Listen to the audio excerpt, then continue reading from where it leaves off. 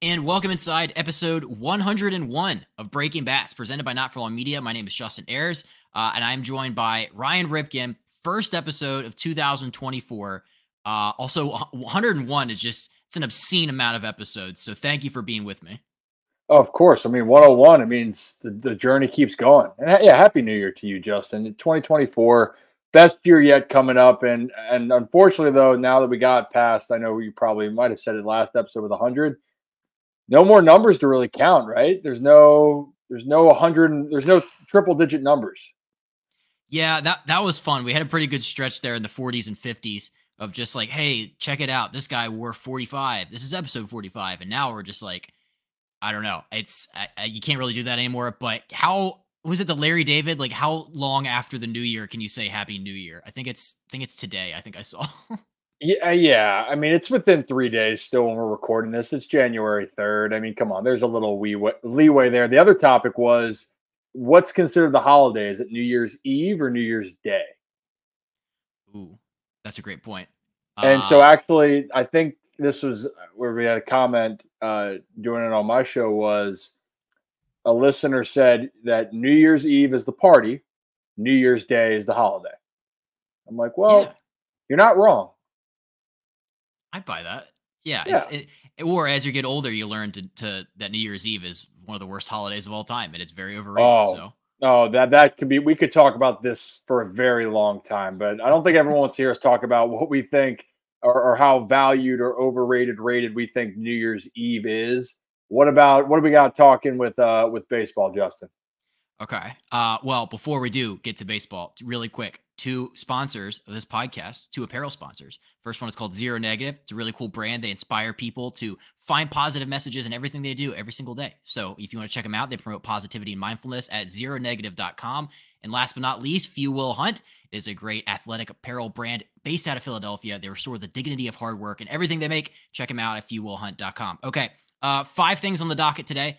Not a ton of splashy free agency moves, but there's a lot of like little things that really could be big like decision things that impact the 2024 season have been happening. So we're going to start with the Boston Red Sox and the Atlanta Braves.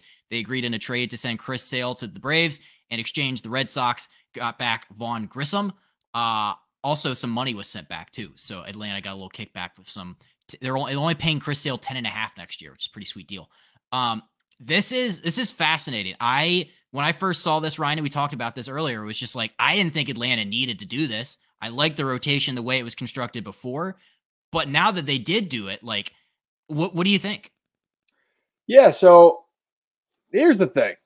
A couple things. I'm going to hit this from a few different angles here, Justin. Let's start with the first one of why Atlanta wants to do this, right? Well, the main reason is because Atlanta feels that they want to have another piece that could get them over the hump. They've been World Series champions. They've been the best team in the NL now. Really, last year and the year before, they were the hottest team going into the postseason, and then it kind of fell apart, right? So when I look at with Chris Sale, if he is healthy, and that's been a big question mark, then the Atlanta Braves are still getting someone, if he can be somewhat of that all-star form, is a guy that could help with them with an already extremely strong starting pitching staff, right? And the fact that the Red Sox are helping to pay for some of that, it just seems like the Braves are all in. It makes sense. Why not? On the Red Sox side of it, we're kind of reading between the lines. And Justin, I know you're going to touch on this in a second, but the Red Sox right now in that division in the AL East don't seem to be contenders. And that can change. It's not anything against the Red Sox, but if you're looking at the rest of the division where teams are at, you're not feeling as strongly about the Boston Red Sox. So what do? You unload a player, which they signed to a 5-year, $145 million contract. You send them away.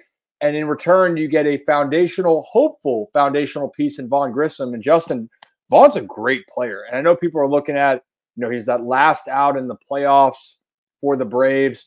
He's had limited time, and he's done solidly in his limited time in the big leagues, but he wasn't going to be a piece for them long term. So this could be a great thing for him, a young player with a lot of upside. But I know it's not moving the needle for Boston Red Sox fans. And I know we follow the AL East a lot, Justin, just from where we are. Fans of the Red Sox are probably not immediately going to be happy with this decision. No, it's fascinating from the Red Sox perspective because over the last 5 years, they've gone 356 and 352. That's the 16th highest winning percentage out of the 30 clubs. They're playing as if they're like a mid-market team, and I even saw today they're looking to shed additional salaries after this. It's just weird to think that the Boston Red Sox, that were for so many years the big bad boys in the ALE, spending and outspending, and even this offseason when they've been linked to so many dudes and they just haven't been able to sign them, like their front office with Hein Bloom, who they just fired, they're like, hey, this guy's not getting it done. He's trying to build a contender on the cheap. Let's do something different. And then Craig Breslow comes in, does the same exact thing. And then they just basically swap him out for Lucas Giolito, I guess. I don't really know what basically they're just like taking more expensive players and then just getting back or just like signing a lesser, cheaper version in free agency, which I don't really know that Sox fans love. Yeah, and I think it stems even more when you look at the fact of what's happened over the last few years with the Boston Red Sox. JD Martinez, gone. Mookie Betts is the big one, gone. Xander Bogaerts, gone. So these are guys, there's a lot of homegrown or talent that you had on your roster that you felt like could be a building point. Now, of those ones, obviously JD Martinez, older in his career, but when you're looking at a guy like Xander and Mookie, two of the best at their position. Mookie's a top 5 to me overall player in the game. That's a lot. But, to your point, the Red Sox seem like they're trying to make a little bit, I don't want to say necessarily like a youth movement, Justin, but you can tell that they're really trying to realign themselves for the future. And for a guy like Lucas Giolito, it's still a little bit of a gap, age-wise between him and Chris Sale. It's a 5-year gap, right? So you're hoping Lucas Giolito, if it works out and you have the option for a second year, that could be a blessing in disguise or a diamond in the rough. Could be one of the best signings of the offseason. Could be if Lucas can get back to his old form.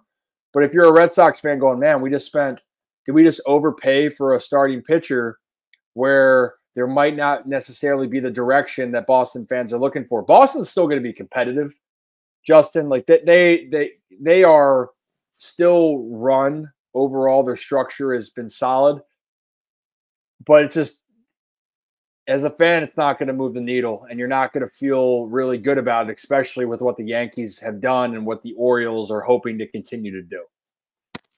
But the worst thing that happened to the Red Sox this all season is when their chairman, Tom Werner, said they're going to be going full throttle. And then now it's just become like a joke on Twitter where it's like you see like Jared Carrabis, they'll sign like a minor league free agent. He's like, hey, this is it. This is full throttle.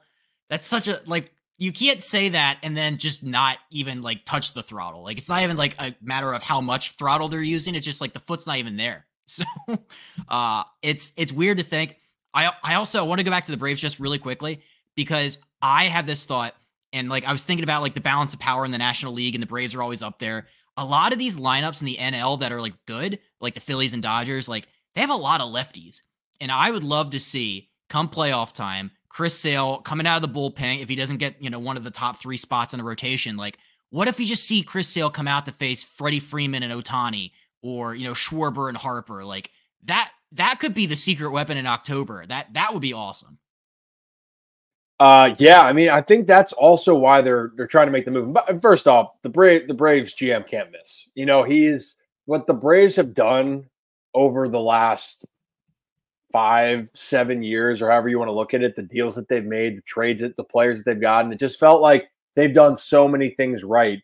And in this case, to me, what's the worst that happens? Well, you have to eat a salary of a player that you're already getting a discount from, and it doesn't pan out, right? Sale doesn't return to his form. You don't get it. But what's the upside?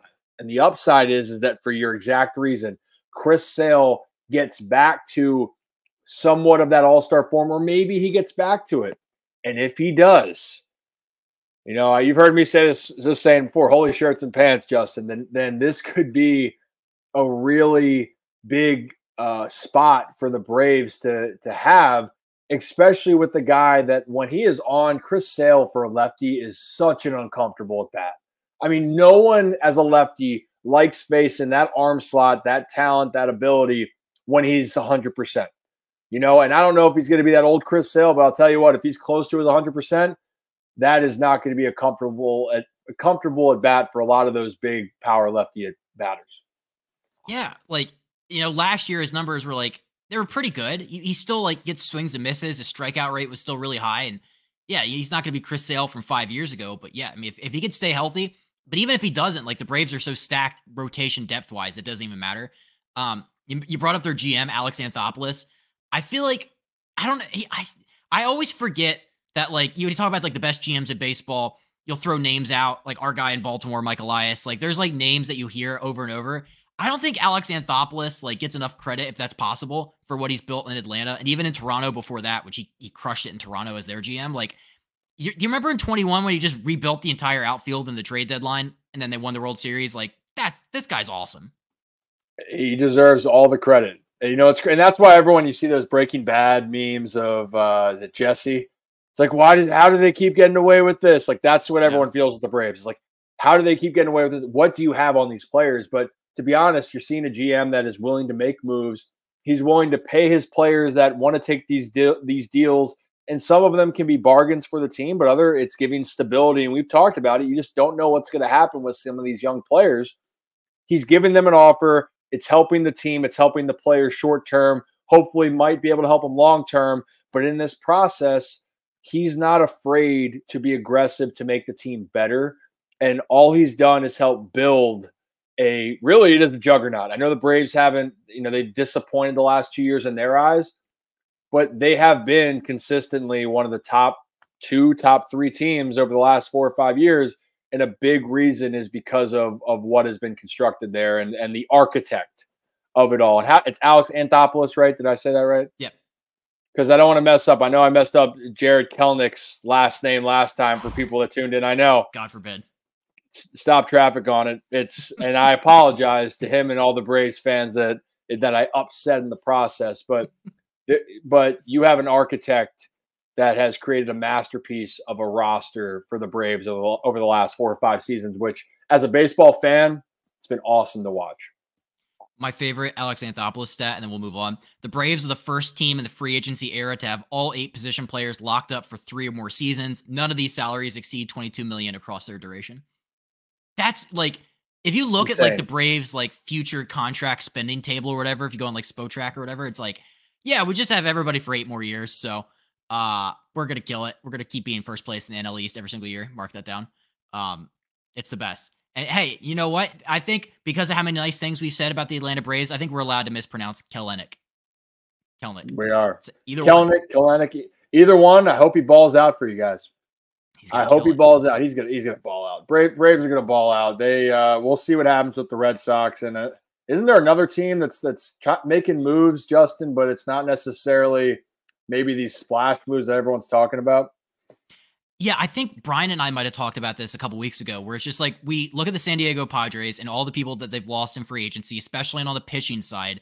I mean, like their starters, obviously Snell, Waka, Lugo, Martinez, but like the bullpen. Guys like Josh Hader, Tim Hill, like there's a lot more guys that they've lost in free agency on that side of the pitching staff that it's really hurt them.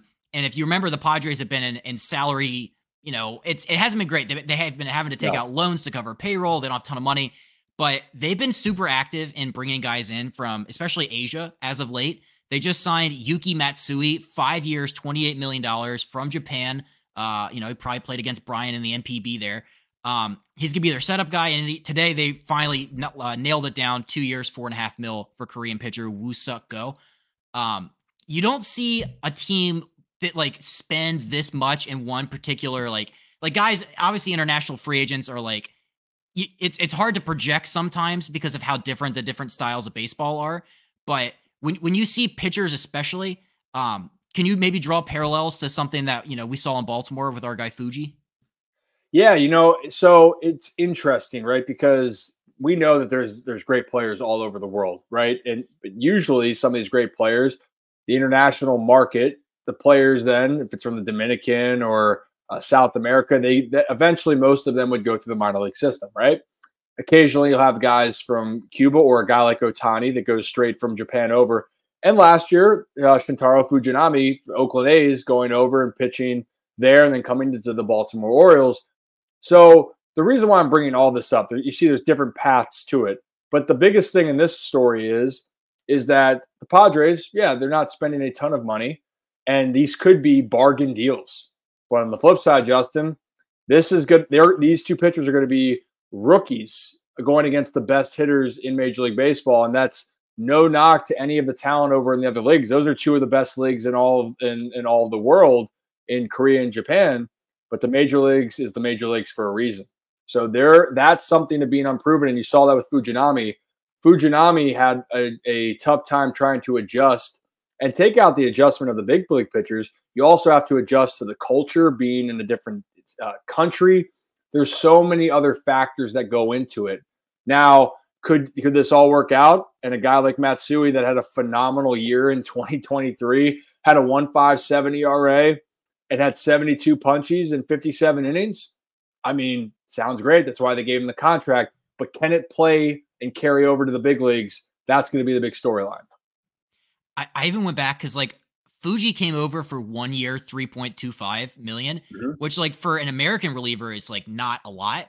Yeah. And then I think a lot of the times like the risks associated with bringing guys in, it's usually always worth it. Like even if they're not like as good as they were in the other league, like you're still paying him $3 million for Fuji, or, $2 million a year for the guy from Korea. It's like, it's kind of like a lottery ticket. You don't really know, but if it hits, man, you got cheap talent. It's going to be good for the roster construction for the Padres when, they're having to trade Juan Soto to cover payroll.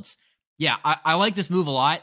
But yeah, there is a lot more that goes into it with like the human element of like adjusting to America. And there's a lot. It's a culture shock for sure. Yeah, but it's also just being a human, being human as a player, as a professional. Everyone knows going into different environments, that's a task. But then also facing your toughest challenge to date.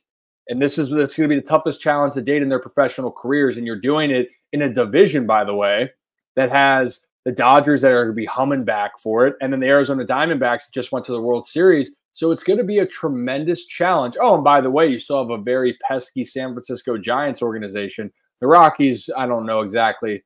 You hope that they get back to it, And Colorado love the Rockies, love that stadium, everything about it, right? But here's the thing. That's a tough division. We do know that overall. And that's going to be a great challenge for them. It really will. And hopefully they see success. And for Padres fans, you hope, and you're going to need it because for all the reasons you just mentioned, they were trying to shed cash and they're trying to find the right pieces that can help out a Padres team that last year severely disappointed. Yeah, you got to get creative. And I think that's what AJ Preller's always done. A lot of his team, if you look, like he's brought guys in from other leagues and he's usually had pretty good success. We interrupt this episode to bring you a word from the official sponsor of Not For Long Media and the Breaking Bats podcast, the original Fudge Kitchen. It is a staple of the Jersey Shore with 6 locations in Cape May, Wildwood, North Wildwood, Stone Harbor, and Ocean City. The original Fudge Kitchen makes all of their fudge in-store guaranteeing a delicious product, so stop by and let them know that Not For Long Media and Breaking Bats sent you. Check them out online at fudgekitchens.com as they are shipping fudge and sweet treats all across the country. Now back to the episode. There's a team, though, also in the NL, that went 82-80 last year, the Cincinnati Reds. They surprisingly have spent over $100 million in free agency this offseason. They brought in Emilio Pagan, Buck Farmer, Frankie Montas, who they just recently signed a deal with for 1 year, $16 million, Nick Martinez, former Padre. And then obviously the big one was Jeimer Candelario, their infielder. I saw their GM, Nick Kroll, who said, quote, "I don't see us doing much. I don't want to say, never with anything. We could always end up doing something. I just don't see it right now. We're going to make any more major moves." Do you agree that the Reds are done making moves, or do you see anything else? Like, could they swing a trade for some of the infield depth, or are you confident that this is going to be the class of the NL Central? Isn't that kind of, do you really believe everything that's being said with the team or not, right? That's kind of what it goes down to, and sometimes it's we say coach speak, or is it GM speak? I don't know exactly what the hell to say with it. But I do think the Reds, I do think there is something behind that they feel comfortable with the group that they have. And if you look at last year, it was a very, very good run by the Cincinnati Reds. And we talked about this before we came on too, Justin. I mean, this division's up for grabs. It truly is. And for the Reds, you got to feel really good about where you're at and what you have. And you're hoping now some guys continue to take a step forward. But they have a good young nucleus. And they might still be trying to figure out, you mentioned the infield depth. I wouldn't be surprised if they don't make a move now. At the deadline in the season, sure.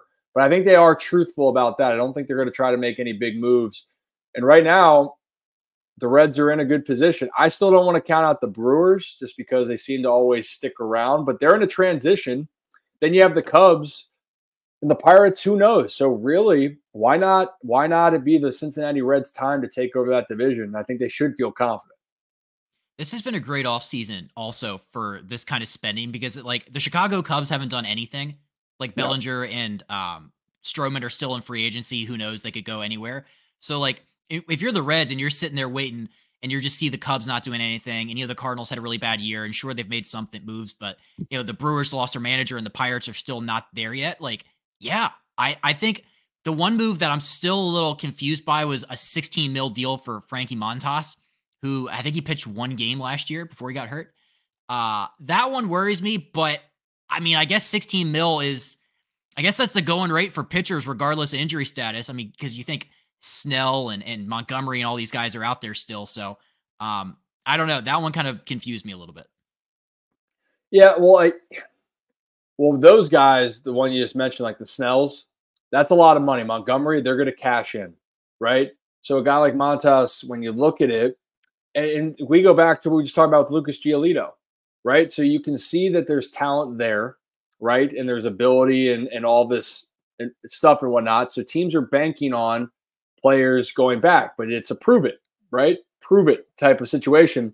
But Giolito still got $19 million, right? So if that's the market right there, what the hell is Blake Snell going to cost, right? And I think that's where teams are sticking with. It's that you got to be really comfortable with dishing out that money. And let's just face it, clearly a team like the Reds or some other teams are hesitant on that factor because either they don't want to do it or they don't think that that's a good long-term investment for them. So yeah, why not? Why not take a chance on a guy that has tremendous potential and has proven it, but he just maybe hasn't been, I don't want to say consistent, but you have to go out and prove it again to really kind of be validated that you're worth a longer term deal. One thing, and we're always going to continue to make Orioles comparisons. That's no shock to anybody. I remember, who'd have thought? Before last season, everybody was kind of complaining about the Orioles rotation, and they're like, well, like you're counting on a lot of guys to outperform who they have been, who they are. You need a lot of guys to have better years. And also that's been the case for the Orioles for a while. And you look what they did last year. They had the 7th best team ERA in baseball. I feel like the Reds are in that same kind of boat this year where like nobody looks at the rotations like this is going to be, a 90+ win club. But there's a lot of guys in there like Hunter Green, like Ashcraft, Lodolo. Like they have some guys that like, if they put it together just like a little bit, they could be the 2023 Orioles in 2024.